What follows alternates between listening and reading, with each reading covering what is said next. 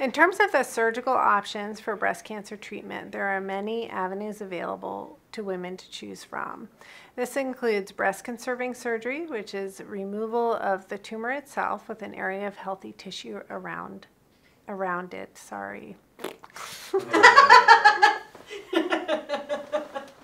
You're doing great. You're doing excellent. Do you want to take a water break? I'm going to take a water break.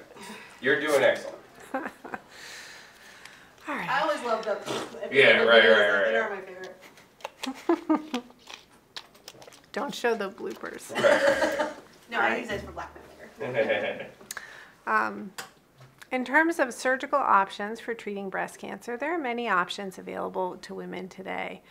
One of these is what's called breast-conserving surgery, which is removing the tumor in an area of healthy tissue around it. This can also be called a lumpectomy or a partial mastectomy. During this surgery, we would also need to check the lymph nodes with a surgical procedure called a sentinel node biopsy, in which we remove the first lymph nodes that drain the breast. This can often be anywhere between 1 to 4 nodes. Other options for removing the tumor include mastectomy, and this can include a simple mastectomy in which the patient chooses not to get reconstruction or the rebuilding of a new breast, or something called skin-sparing mastectomy, in which we save the majority of skin overlying the breast tissue with the construction of a new breast, often with the help of a plastic surgeon, or what we call a nipple-sparing mastectomy, which is when all the skin overlying the breast tissue is preserved with reconstruction of the breast, again with the help of a plastic surgeon. These days,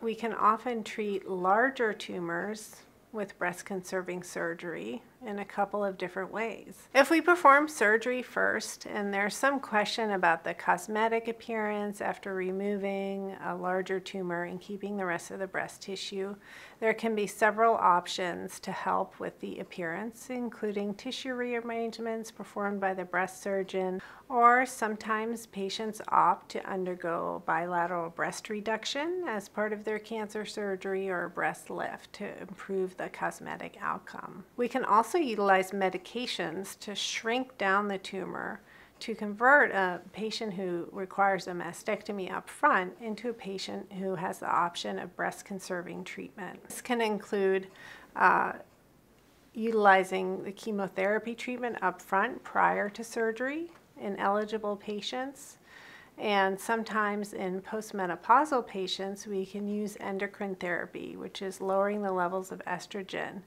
with a pill to shrink down the tumor.